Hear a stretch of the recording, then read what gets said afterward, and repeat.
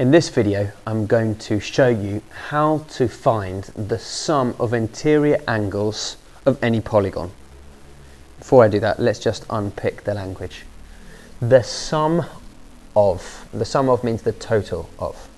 So I'm going to show you how to find the total of the interior angles of polygons. Interior angles are the angles inside a shape. Okay, so those are the three interior angles of a triangle. These are the four interior angles of this irregular quadrilateral. It's irregular because none of the sides are the same, and none of the angles are the same, so it's completely irregular. Okay, this is a pentagon, it's also irregular. The interior angles are here, and in this irregular hexagon, the interior angles are here. Okay, so interior is different from exterior because exterior angles are created when you extend one of the sides, or any of the sides. Okay.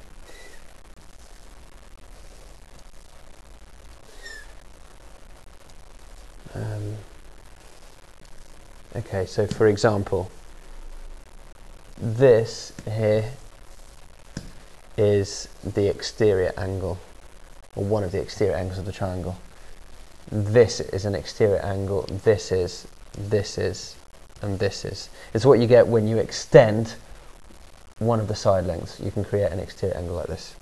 And there's an exterior angle of this hexagon. That is not considered an exterior angle. So exterior doesn't just mean outside, it means the angle that you get when you extend one of the side lengths. Anyhow, we're talking about interior angles. So the final word to define is polygon. Polygon is a two-dimensional shape, so it's a flat shape that has straight edges and is closed. So it's not open. You know, if it was a physical object, it wouldn't be something that you could pour water into. All the edges are sealed up and joined to make corners. So what are we looking at here then? We're looking at the total of the angles inside 2D shapes that have straight edges. Alright, we're going to start with the triangle because this one is the one that forms the basis of all the others. I'm going to demonstrate to you that the angles inside a triangle add up to 180 degrees. Okay, I'm just going to demonstrate. This isn't a complete geometrical proof, but it goes some way to showing you that the angles inside a triangle do actually add up to 180 degrees. So there's one thing to note that before we go ahead, which is that the angles on a straight line add up to 180. That, I think, is a fact that you're probably familiar with.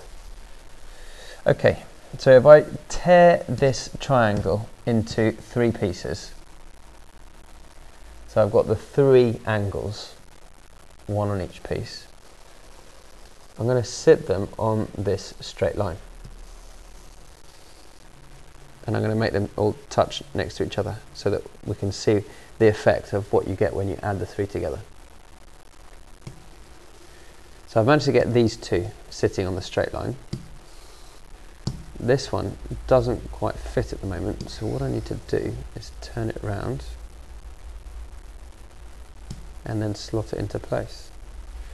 And now we can see that these three angles do indeed, 1, 2, 3, lie on a straight line. And because we know that the angles on a straight line add up to 180 degrees, we must have therefore demonstrated that the angles inside a triangle add up to 180 degrees. Okay. Here that is again angle A, B and C. Okay, add up to a straight line, and a straight line is 180 degrees. Okay, so we'll use that fact to help us work out some a missing angle. This is the kind of thing that you might get in an exam potentially. Let's say that that angle is 30, that angle is 110, find angle A. Well, the three angles together, A plus 110 plus 30 equal 180. That makes 140. Those two there make 140 added together. So A plus 140 equals 180. And then A plus something equals 140.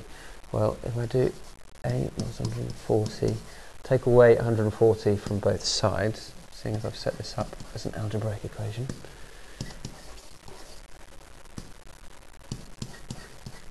Okay, that would then eliminate those two, and they'll cancel each other out, and I would get A equals 140. Okay, if you're not happy about the algebra, sorry, A equals 40, I beg your pardon. If you're not happy about the algebra, okay, and that was all confusing, then let's have a look at that in another way. So these three angles, A, 110 and 30, add together to make 180. A plus 140 equals 180. Okay, the 140, where does that come from? It comes from adding these two together. So I've been able to crunch those together. That still means that there's a missing number that I need to add onto 140 to make 180. Something plus 140 equals 180. Well, that something can only be 40 degrees. 40. So angle A equals 40 degrees. Right. We're going to use that information, the fact that a triangle's interior angles add up to 180, to help us with the other polygons. What I need to demonstrate now is that I can fit triangles into these three shapes. So let's take this quadrilateral. I'm going to create two triangles. That's the smallest number of triangles that I can fit inside a quadrilateral. I wonder if you can see where I'm going with this. Now that I've got a triangle here and a triangle here,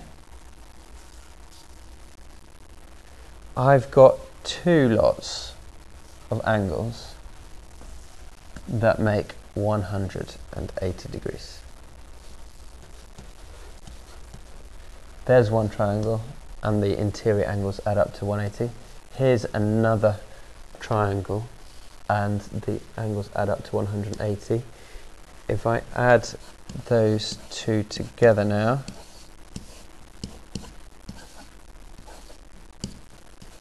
I get 360. So the angles inside a quadrilateral add up to 360 degrees. So that's for a quadrilateral. In a pentagon, what's the smallest number of triangles I can fit in now? Okay, that's not going to make a triangle. That's going to make a triangle. And there's another triangle, and there's another triangle. Right, well, I've used up all the vertices, I've used up all the corners that I can to make triangles, and the smallest number of triangles that I can squeeze inside a pentagon, using all the vertices that is 3. I've got one here with 3 angles that add up to 180. I've got another one here, and those 3 angles add up to 180, and then this one here, and they add up to 180. So that's 180 plus 180 plus 180.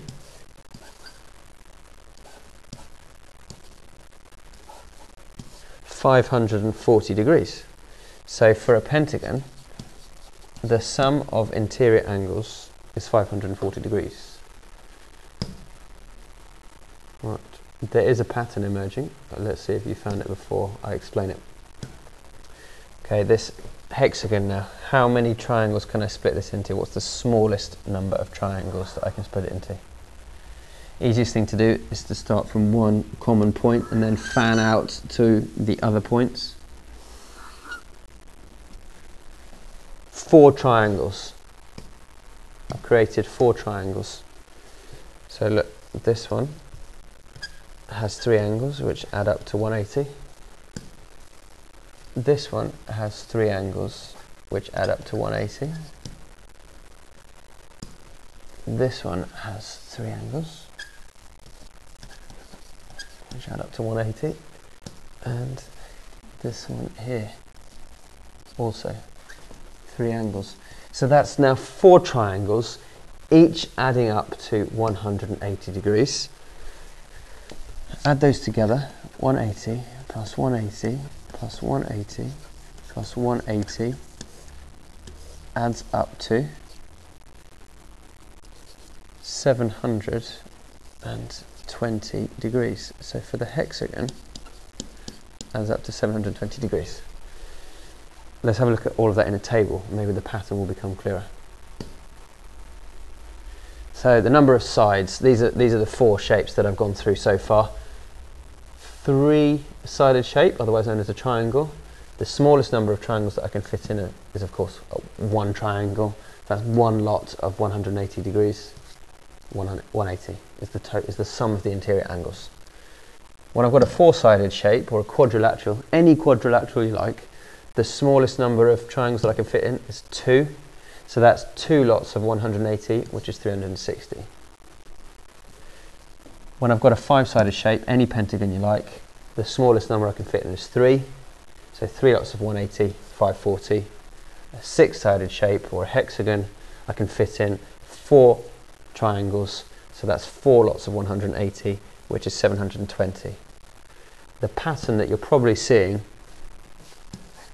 is that if I take away 2, then that's the smallest number of triangles that I can fit in to that number of sides. So if I've got a 7-sided shape or a heptagon, then I can fit in 5 triangles.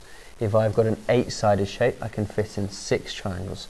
If I've got a 22-sided shape, then I can fit in 20 triangles. So how am I going to work out the sum of the interior angles?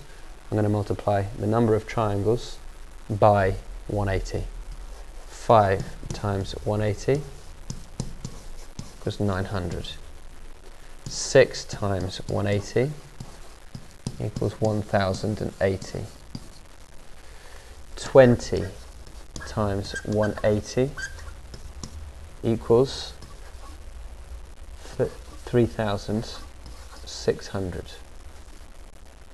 Okay, so the sum of the interior angles of a polygon that has 22 sides is 3,600 degrees. Okay, and you can find that now for any polygon. You can find the sum of the interior angles for any polygon. Okay, that's the end of that video. I hope that's useful for you, and that from this you'll then be able to find the interior angles of any regular polygon. Okay, thanks for watching. Bye.